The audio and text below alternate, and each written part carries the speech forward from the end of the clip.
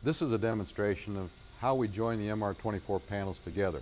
The seam we make is very unique, and it's something that's very much a part of the overall system design. What we've done here is actually take a 2-foot wide panel, cut the center sections out. We're just going to show you the seam and how it goes together. We join them with a machine called the roof runner. It's actually a 4-stand roll forming machine. Each one of those stands bends the panel seam 45 degrees until you get a complete 180-degree field form lock seam. So the panel starts out in this configuration. You lap the attachment clip to the one side of the panel. As it's joined up, it gets rolled up. These tabs get rolled up inside there, and that's what holds the roof down to the structural system. Now that's the same seam that's on top of a barrel or a drum, and it's the tightest seam in the business.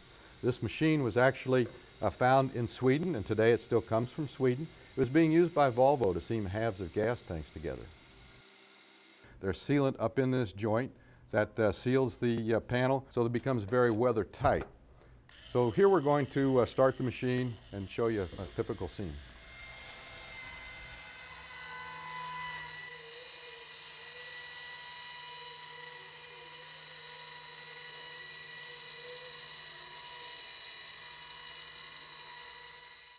It's all part of the Butler difference.